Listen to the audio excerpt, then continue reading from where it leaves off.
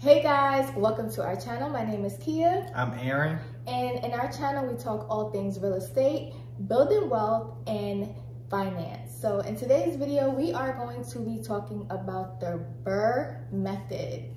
Yeah, the BRRRR strategy. So it's buy, rehab, rent, refinance, and repeat. Okay, so this is a strategy you may have heard a lot about if you are into real estate or if you are getting into real estate investment. So today we're gonna break down each part of the BRRRR method and how we use the BRRRR method along with actually how it works. So buy. So let's talk about buy. What is buy? So obviously you have to buy real estate, right? But with the BRRRR strategy, you want to buy it at a certain price point because you want to make sure that you have enough equity in the deal to be able to buy, rehab the property, as well as refinance the property. So when you're buying, you want to make sure you're buying for well below what market value is if the property was fixed up. Right, so you want to make sure you look at the comps within that area and see if the house in that area that you're intending on purchasing is well below what the houses are selling for. And then once you fix up the house, it's going to appraise at a much higher value than that. So let's talk about the next R, which is rehab. Yeah, so with rehab, it's really important. It's probably is the most important part of the deal. So with buying and rehabbing, my rule of thumb usually is that the buy and the rehab has to total up to equal about 70% of what the ARV or after repair value is. So an example of that would be, I buy a property for $30,000. It costs me $40,000 to get it fixed up, and it has to be worth at least $100,000 once it's fixed up as the ARV or after repair value. Okay, so we have buy, rehab, and then there is the rent part of the BRRRR strategy. So what is rent?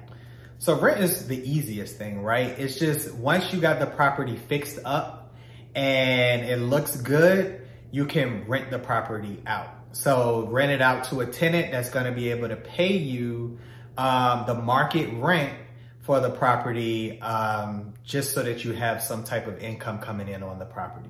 And the way we use the BRRRR strategy is we like to purchase multifamily units. So basically what a multifamily unit is, it means that more than one person lives in that unit. So you can have a duplex, a triplex, a quadplex, and you can have more tenants than that. So we try to buy properties that have at least, where we can at least rent it out to 2 or more tenants. So we like to make sure, we like to use the multifamily because it helps make the property more profitable.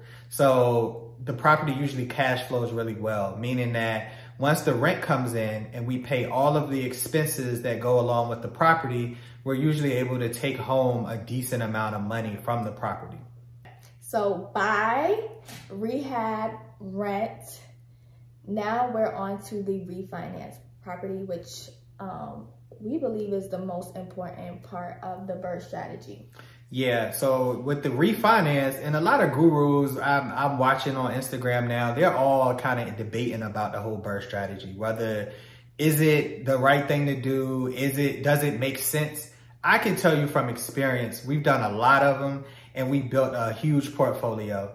So the refinance portion is, in my opinion, the most important part, because up until this part, you bought the property, you renovated the property, and you rented the property out on a temporary loan or a private loan, or some people say hard money loan, which are all really the same thing in my opinion.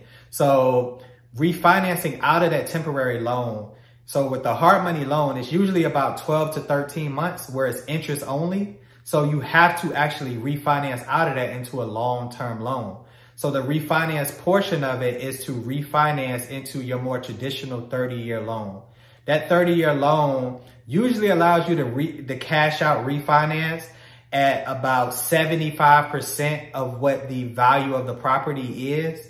So in the example we gave with the property being worth $100,000, right, it'll allow you to get a loan for $75,000. And you'll pay off the $70,000 that we talked about, the $30,000 to buy, the $40,000 to get it fixed up. That's $70,000. You take a loan out for $75,000. You pay off that $70,000 loan. There's usually there's always some costs for the loan, right? So you got origination fee. You usually may have to pay some discount points to get a lower interest rate. So that $5,000 in between is usually enough to cover that. And then anything over top of that, you can either take home with you. But what that refinance does is allow you to get into a 30-year loan where you have a tenant paying you money. You pay the mortgage every month, and whatever is left over, you get to keep for yourself. And I also want to add, when you refinance on a loan, you're refinancing at the value of the home now, because you've already done the renovation. So when you purchased the house originally, it appraised for $30,000, but when you put all the work into it, you're refinancing at the value of the new home. Well, not the new home, but you're reappraising at the value of all of the work that you put into the home. So it's going to appraise for way higher than you actually paid for the home. Yep. And then the last part is repeat. Yeah, repeat is probably it's really another really important part, because the example we just gave, you know, in the pros of the BRRRR strategy is that it doesn't take a lot of money to actually do the BRRRR strategy. You know, you need to have usually 10% of the overall deal to be able to do the BRRRR strategy. So with the example we gave, the overall deal was $70,000. You have to put down 10%. So that's $7,000 that you have to put down. It's not a lot of money. Mm-hmm. Typical real estate, when you're buying an investment property, you have to put down, 20 to 25%. So in that example we gave, you would be putting down a lot more money than what you're putting down in the BRRRR strategy. So that's definitely a pro. The cons to the BRRRR strategy is that you're extremely dependent on a contractor. So the contractor has to do their work in the budget that you set forth. Within that budget. Right, for you to be able to make the deal work out.